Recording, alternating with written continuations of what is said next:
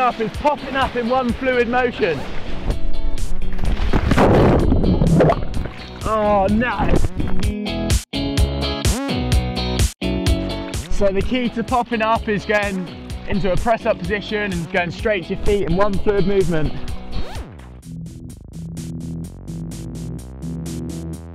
Keep your hands close to your chest on the rails of the board. Start by moving up into a press up position.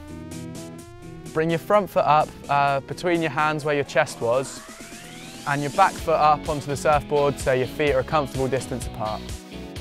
Try and keep your legs nice and bent so you're really stable and you're ready for any movements that the wave might throw at you.